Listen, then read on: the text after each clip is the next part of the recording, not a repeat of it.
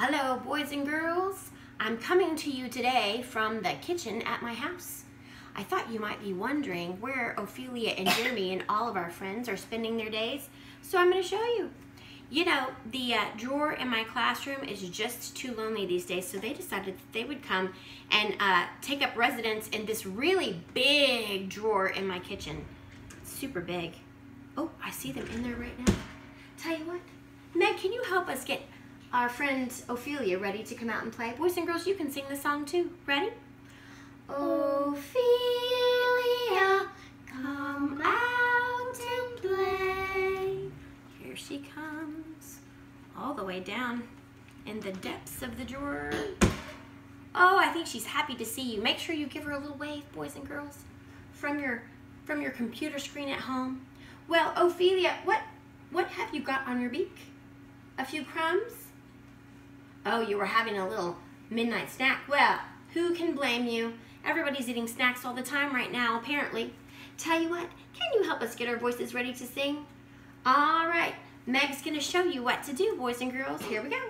Ooh, ooh, ooh,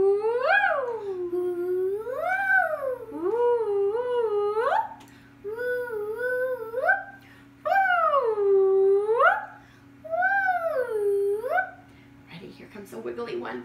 Ooh. Ooh. Oh, that's really good. Oh, I think she wants to give you 5. Oh, very nice. Nice job. Oh, always a good idea. Go ahead and use that sanitizer. Fantastic. All right, well, the good news is that Jeremy is ready to see us too. And in fact, he's been waiting all day because I told him about a special snack. His favorite snack, as a matter of fact, that Marilee baked for us this week. We had a big can of pumpkin in the pantry, so she made us a pumpkin pie, and pie is Jeremy's favorite snack. So he's ready to come out and get his piece. Now, one thing you might not know if you've never met Jeremy is that he always uses his singing voice. And in fact, he can only understand me or you if we use our singing voice too. Okay. Good afternoon, Jeremy. Good afternoon, Mrs. Parker. Do you have my special snack? Well, yes, I do. Meg, why don't you do the honors? It's your favorite pumpkin pie. Let's see.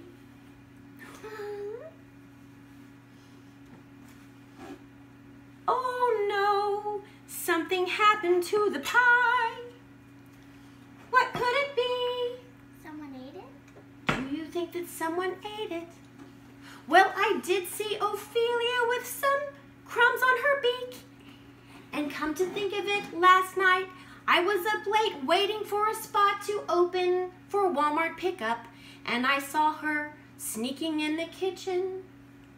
Oh, I'm sorry, Jeremy, but I'm afraid there's no more pie.